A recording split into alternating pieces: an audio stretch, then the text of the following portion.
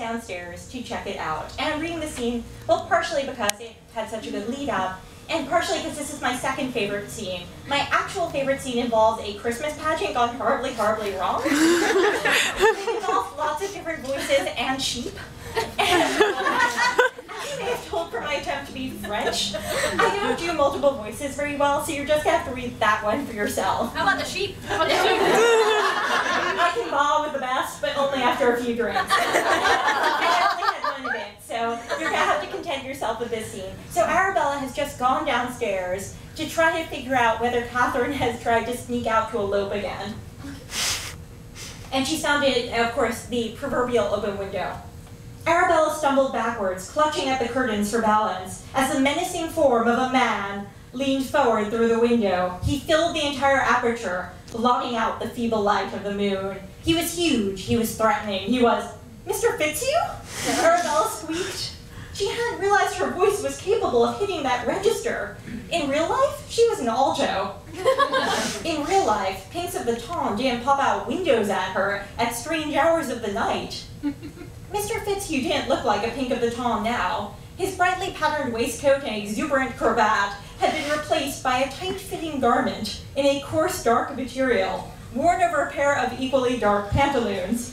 Only his boots remained the same, but even those had been matted with soot to destroy their glossy finish. He had pulled a knit cap down over his bright hair, but bits stuck out at the sides, lending him a mildly maniacal look. If Arabella had encountered him in a dark alley, she would have gone running in the opposite direction.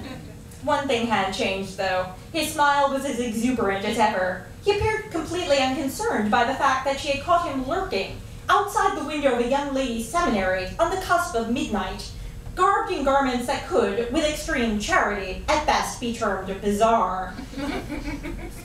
"Lovely night, ain't it?" he said cheerfully, for all the world as if they had run across each other in the pump room, over steaming mugs of mineral water. He slapped his arms across his chest for warmth. "Stars seem brighter here, don't you know?"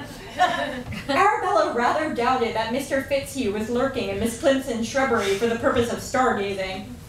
"What are you doing, lurking under a window dressed like it?" Rising to his full height, Mr. Fitzhugh executed a half-turn. "No!" Arabella peered left, then right. "You haven't seen anyone come this way, have you?" "Through the window, do you mean?" asked Mr. Fitzhugh, as though it were a perfectly logical question.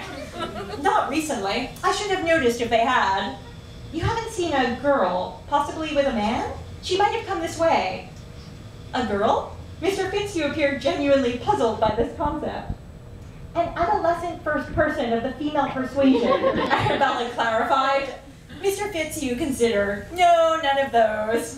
Did see some of those lurking about through the curtains, but they were inside, not out.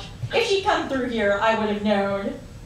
Arabella frowned at Mr. Fitzhugh. The coast seemed to be clear, but they couldn't count on that. "You can't be here," she said.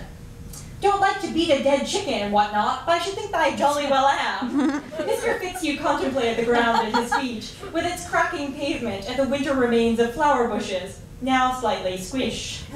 Looking up, he beamed at Arabella. "Yep, definitely still here." There was something ridiculously infectious about Mr. Fitzhugh's smile. "Yes, like the plague," Arabella told herself sternly, and forced her lips to stop grinning back. "What I meant was that you shouldn't be here. Someone will see you." "They haven't so far." Mr. Fitzhugh clapped his hands behind his back, doing his best to assume a modest expression. "I've been out here for 4 days, nights." "Nights? Plural? 4?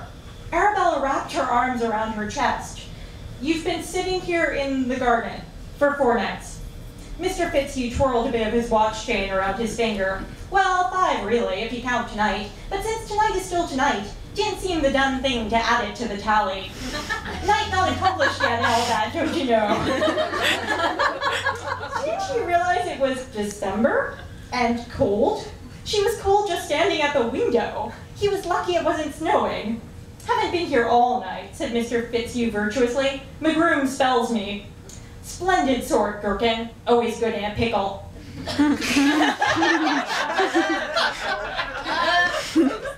Arabella's brain balked at the vision of frozen servants bobbing in brine.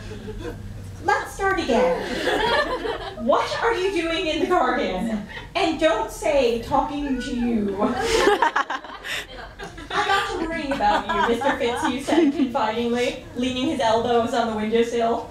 Didn't like the looks of that pudding. If there's something rum going on, I want to know what. Couldn't just leave you here to face it alone.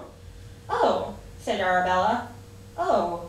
She had meant to say something clever and stinging, but Mr. Fitzhugh's response was so entirely unexpected that the words faltered on her lips. He had been concerned about her? All this time when she had been convinced, he had been off gadding and gallivanting. He had been huddling in the dirt beneath the drawing room window, watching to protect her. It was ridiculous, of course, and utterly mad, but it was still rather sweet. Thank you, she said, although the words seemed entirely inadequate to express the sheer magnificent idiocy of his action. You really shouldn't have.